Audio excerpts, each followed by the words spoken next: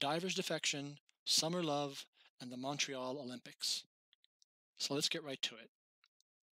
In July of 1976, at the Montreal Olympic Games, 17-year-old Russian diver Sergei Nemtsanov finished ninth in the men's 10-meter platform diving competition. It was then he made the gut-wrenching decision to defect from the Soviet Union. His Soviet coaches, wary of defectors amongst their athletes now that the diving competition was over, had restricted the entire team to their rooms in the Montreal Olympic Village. The divers would fly out as soon as possible and not stay the remainder of the games or participate in the closing ceremonies. Sergei realized if he wanted freedom, it was now or never. So he quietly approached the Canadian diving team for help. The Montreal Olympic Games was an Olympics to remember, with the likes of Romania's Nadia Comaneci, Sugar Ray Leonard, and Bruce Jenner all winning gold medals. Tensions were high, though, as the terrible murder of 11 Israeli athletes at the Munich Games in 1972 was still fresh on everyone's minds. Another young diver, a 16-year-old American named Greg Louganis, had made a name for himself by winning silver. Scott Crenham, a diver from the Canadian team, enlisted Louganis to help get the Soviet team out of their rooms and into the cafeteria for a going-away luncheon. In the midst of emotional hugs and goodbyes to new Olympic friendships, Sergei and Scott Crenham silently slipped away. They ran down a hall, down a flight of stairs, and into the Canadian office where athletes could seek asylum. There, the exhilarated yet frightened boy declared in broken English, "I wish to defect to Canada." He wanted to be free of communism, free to travel, free to live as he wished, free to love who he chooses. With wavy blonde hair, teenage good looks, the affable young teenager instantly became a darling of the press and an embarrassment to the Soviets. The Canadian team helped them retain 2 local lawyers to obtain a visa extension and official entry into Canada. They secretly smuggled Sergei out of Montreal and into Toronto. He stayed on Lake Muskoka at the summer house of a sympathetic Toronto businessman named John Fleming. The Soviets launched an angry propaganda campaign, his coaches shouting that the United States and Canada are drugging and brainwashing Soviet athletes to defect. The Soviet consul declared that this was a simple kidnapping and his lawyers were criminals, since all young Sergei truly wanted to do was return to his loving family in Mother Russia.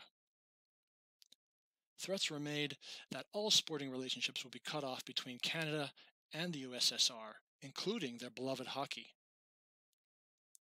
Canadian Prime Minister Pierre Trudeau entered into the mix, stating that the decision to return or stay was up to the young boy alone.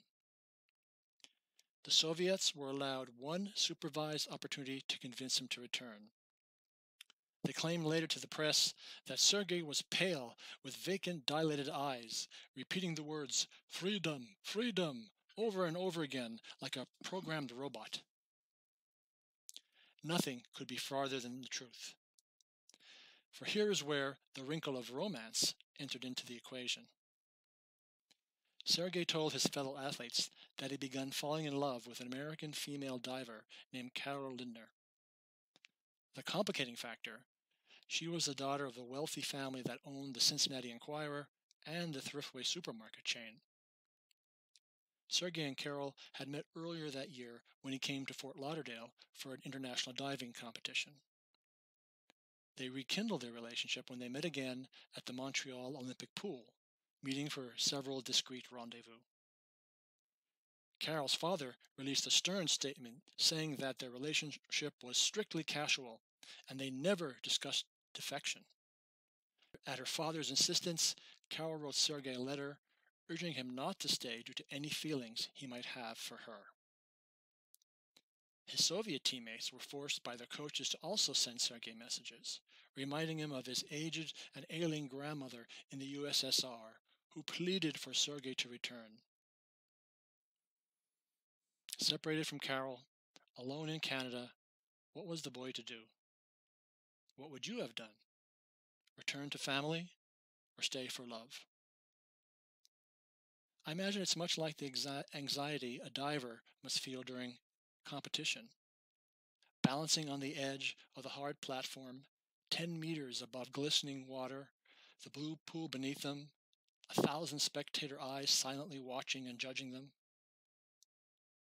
In the end, after 19 nerve-wracking days in isolation, Sergei made the painful decision to return to Russia. He said goodbye to his new Canadian friends, and his lawyers delivered him to the Royal Mounted Police, who then passed him back to his Soviet coaches in Montreal.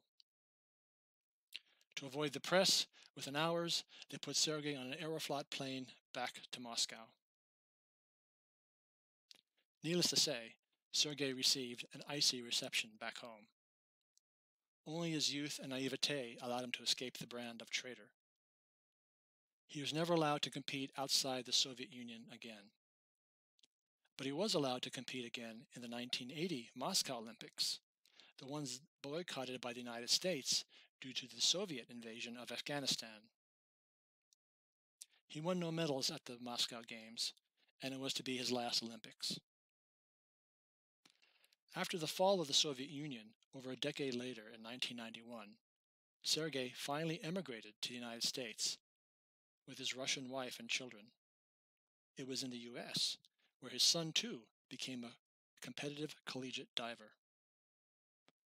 Today, Sergei Nemtsanov lives a quiet life with his family in Georgia as an American citizen.